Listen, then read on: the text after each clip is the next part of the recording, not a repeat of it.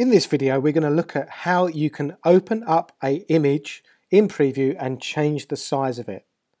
Okay, now this may be necessary if you're taking higher definition photographs with your SLR camera and they're quite big and you want to put them on the internet. Now, to put a high definition photograph on the internet can take a long time to load if somebody's viewing it online. So what we want to do is we want to reduce the size. So you can see here I have a picture called Grand Canyon. This is 5.3 megabytes. Now this is a sizable picture. So what we want to do is we want to open this up in Preview.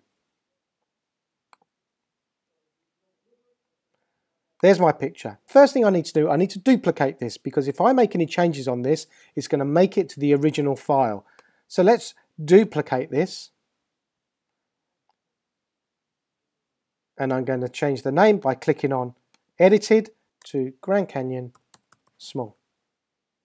I can now close my original photograph, so the original stays there, and if I go back to my Finder, I can now see I have a duplicate file. So to change the size, what we do is we click on Tools and we go to Adjust Size. So let's click on Adjust Size, and that will bring up this window here. Now as it stands, it's set to percentage, but you can change that to pixels, inches, centimeters, millimeters and points, depending on what you want to do. But we're going to leave this at percentage. Now this button here will keep the aspect ratio. So if I change the width to 50%, the height will change to 50% too. If I don't want this, I can click on this and I can change the width and the height accordingly. You can see here that the size of my picture has changed from 5.3 to 1.5 megabytes. Now that's still quite big for the internet, so let's change it to 20%. Now it's calculating the size and we can see now it's 274 kilobytes, which is a good size for me to put onto the internet. So I'm going to click OK.